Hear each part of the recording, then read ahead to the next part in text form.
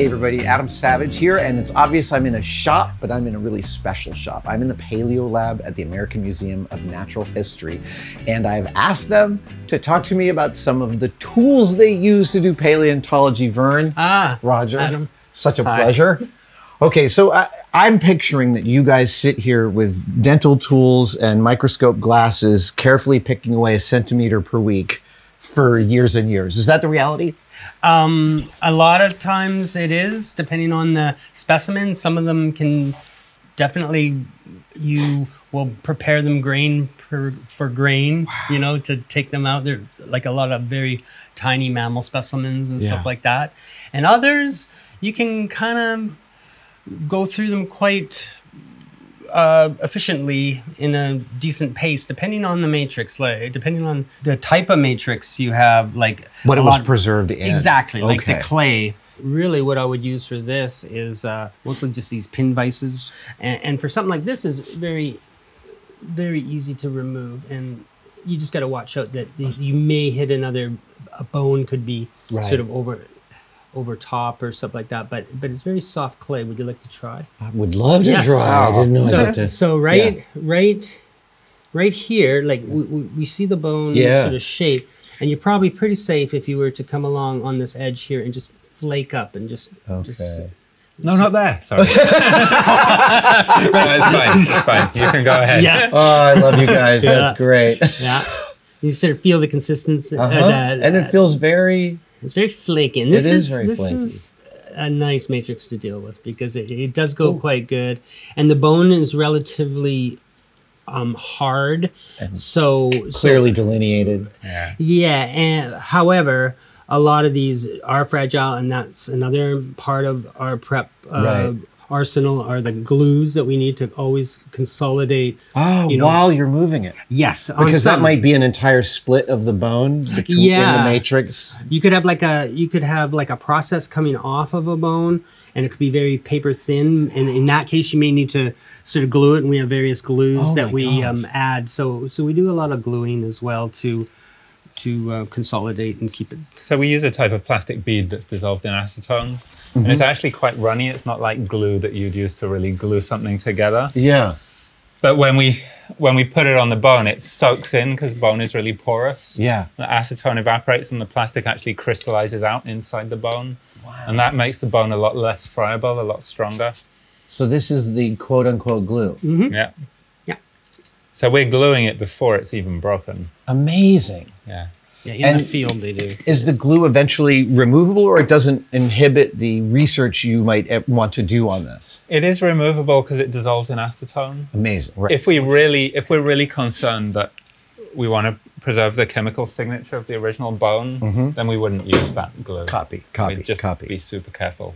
I'm curious about the red marks here. Is this just giving yourself some guidance as to your intuition about where things are going? This is actually when we collected this bone in the field. This is actually the underside. So originally when it was in rock, that's down and that's up. And obviously we discover them the other way up. Right. And then we make the field jacket.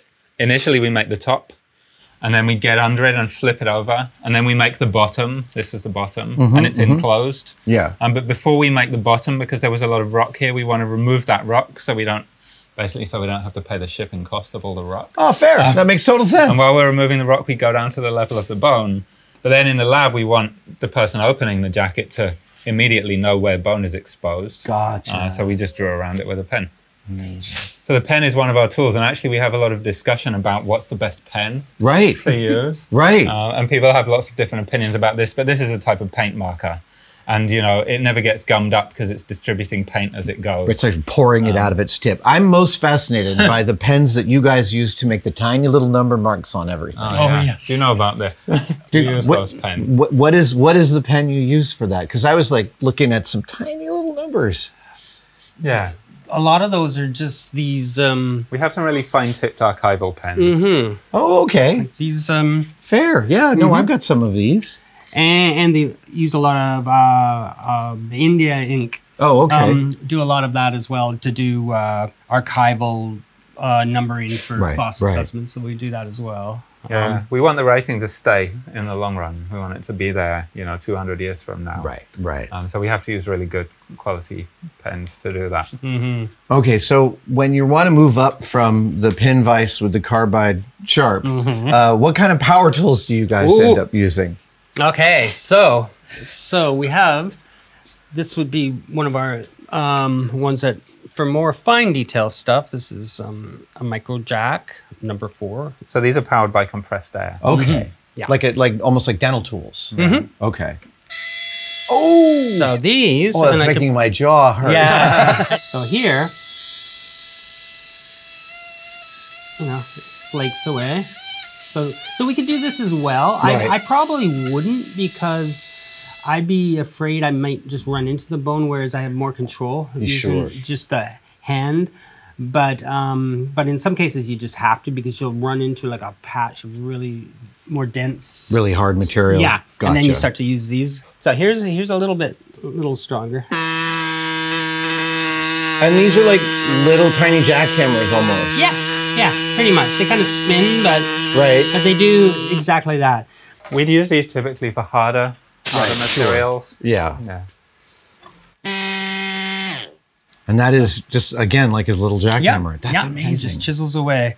What we use it for, like, we have all kinds of different fossils we work on, and this type of material. That's actually a block of lava. That's a block of lava. Is that right? Yeah, something like that. This material is found up in the Andes in Chile. And what you find in this kind of material are these really interesting mammals, mostly just skulls and stuff like that. And they're very small, so we do have to do a lot of microscopic work. Oh my goodness! But this material here, to get the fossil out of it, the only way we can get it out is using these tools. Gotcha. And this is like, as you can just feel it, it's just like rock. Like it's just a piece of rock. Yeah. So it's time consuming, and so you're coming in and like if that's something you want, you're trying to chip away all the hard stuff around it, but not it.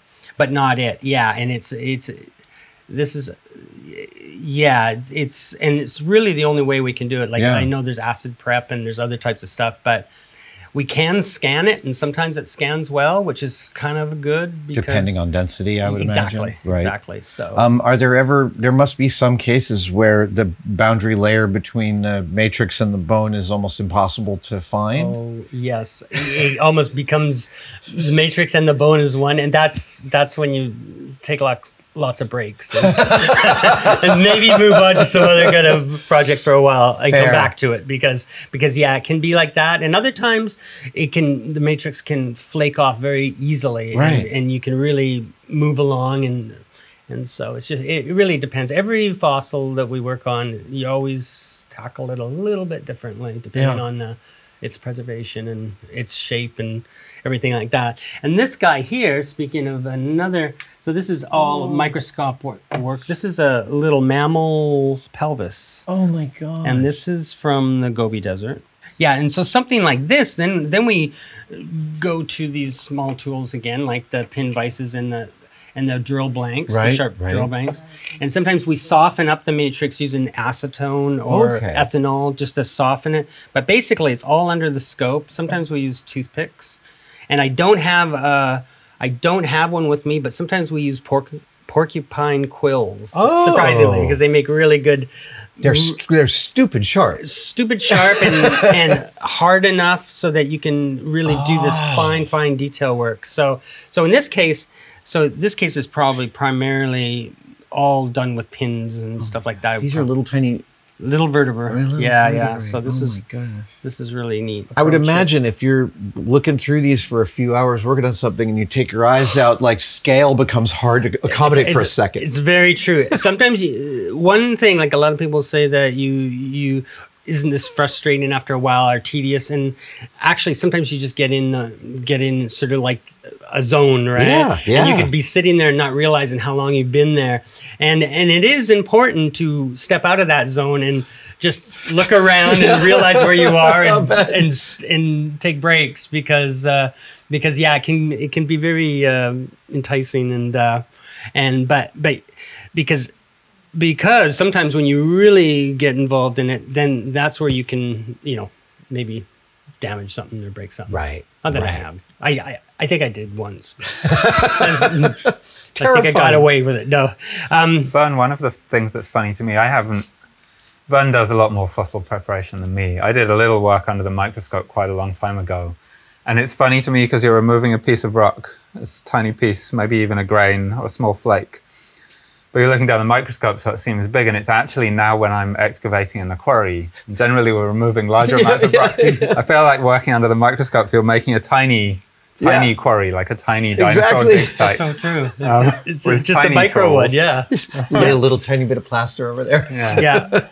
And it is true. You know, sometimes it is literally grain for grain under the scope, just to clean it up. You know, all the little areas and stuff like that. So I love how not exotic most of these tools are. They're really pretty straightforward.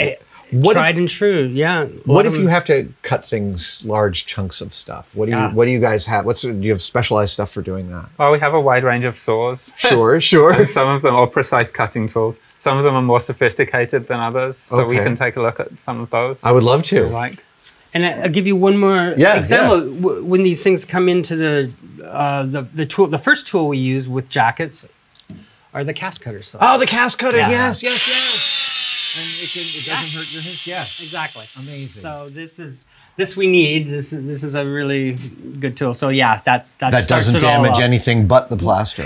It could if you cut into the bone. That's another good reason why in the field when they package these things they write sort of where the bone is that we have a better chance. But we still are very careful about not cutting in too deep. But so this has a drawing on the other side of where the bone is. Mm-hmm. Okay, so so you can. Okay. So pretty safe to say you're not going to cut through anything. Very cool. But yeah. Verne, thank you. Well, thank you, Adam. Amazing. Okay, this is the saw. Yeah, this is my favorite saw in the whole world. Really? You know, this saw is so important that the person who set it up felt that we should lock the power cord up. Oh, fabulous! So you can only use it with this key. Oh my God! So. No way! Is this a bandsaw? Yeah, so this is a diamond wire saw. I didn't even know such a thing existed. Yeah, what you're seeing here is the blade, and you can see it's incredibly thin. And the kerf of this saw, so the material that's removed along the cut is 0.6 millimeters. I was gonna say, sounds like less than 10th. Amazing. And I really like that because it means, you know, we don't expect to make mistakes, but sometimes we need to make really fine cuts in hard materials, and this is the perfect tool for that job. Oh, wow. So I'll just unlock this. I'm like over them. I didn't even know such a thing existed. Yeah. Diamond wire saw. Yeah, so paleontologists have been using this type of tool the last 2 decades. Okay. There's a sort of space age console here. There you go. We're on. And I'll just fill the reservoir. You know, that's the wire, and the wire, what it's doing when the saw is active is it's running round. Oh, so really a straightforward bandsaw mechanism. Yeah, I think of it as like a cassette tape. So we... there's a water reservoir. Yeah, and that's just to lubricate the blade as it goes, so you get longer lifespan of the blade. Gotcha. And it cuts a little faster because it's keeping clean as it goes. And we pass things through the saw on this gravity-driven table. Oh, wow. Oh my God, I'm so excited. So you see, like ordinarily we'd mount a specimen here. And clamp it in. And we've got like, you know, there's a system of clamps. Right. Okay. Here. Look at that. Yeah. And so you just, that eliminates so much human error because you're not pushing against it. But it means you can only cut a straight line. So then you've clamped the specimen down and gravity is just pulling it through here. Oh. But what I've actually got used to doing, because we typically we don't want to just cut straight lines. We want to cut around corners. Sure. So I've got used to cutting all kinds of different shapes by hand. And that's like important. This is actually an empty piece of rock, but it's from a fossil bearing unit. Okay. Where the fossils are in incredibly hard volcanic rocks. Yeah. And, you know, we might know that there's an important part here and we want to reduce the block as close to the fossil as possible. Then we want to be able to cut around it. Copy. So I'll just start the saw. So this is an empty piece of rock. There's no risk, but we've got a kind of approximate line we want to cut along. And there's various settings, like we can run the saw at different speeds. We can put different weight on the table, depending how we want, how fast, or how much force we want to get from gravity on the table. That's moving way faster than I thought it would be. Yeah, so cuts with this saw, depending on the material, a cut of this length, a few centimeters, it could take 20 minutes or it could be done in like a couple 5 minutes. Okay. And what I really love about this saw is I have a lot of control. Right. Like the traditional spinning disc saws, when you pass something through them, firstly, they're thick, so they remove a lot of material on the kerr. Yeah. And secondly, it happens really, really fast. Right. And, both are difficult. Yeah. And we're working with natural materials. So rocks, they often already have a fracture through them that we don't know about. So spinning disc saw, once you put the force on the rock, large pieces of it could fly off if there's existing fractures that we didn't know about. So everything is happening slowly here. Right, right. So we have much lower risk.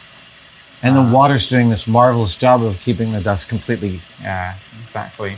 And then I won't complete this cut, but what I will do is, like, one of the things I still can't really get over, I've made a mistake backing it out here.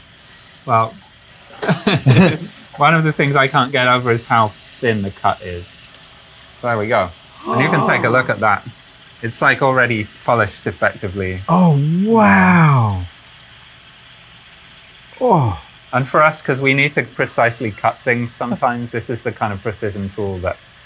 Oh, yeah. Seems like a simple thing, but it actually, for some of our work, especially with smaller animals like early mammals or lizards or small amphibians and their fossils, it's completely revolutionized how we can approach those. I can imagine. Yeah. That kerf is just minuscule, dude. I don't know if I'll ever have one of these in my shop, but this is my new favorite tool. I know you tool. like tools. Oh, like, yeah. I went through a phase where the battery-powered angle grinder was my favorite tool. You know, when lithium batteries first came out. Suddenly you could bring a bunch of things into the field to the excavation site that you couldn't do before easily. But it's been replaced by this. I have on that same note, I have a particular long-serving passion for the portable bandsaw. Oh, yeah. Because it's so gentle and I can cut through almost everything. Mm-hmm. Dude, Roger, thank you so much, man. It's a pleasure. I love this tool tour. No problem. It's a pleasure. Thank you so much for watching that video. If while watching any of my videos you like any of the t-shirts that you see me wearing, well, you can go buy them. And there's two places you can get them. First, you can go to tested-store.com, a web address that my crew laughs is one of the hardest things for me to remember in my whole brain. But now they've given me a second URL. You can now go to adamsavage.com and buy any of the t-shirts you see me wearing on this channel. And there's a whole bunch of other stuff there too. Thanks.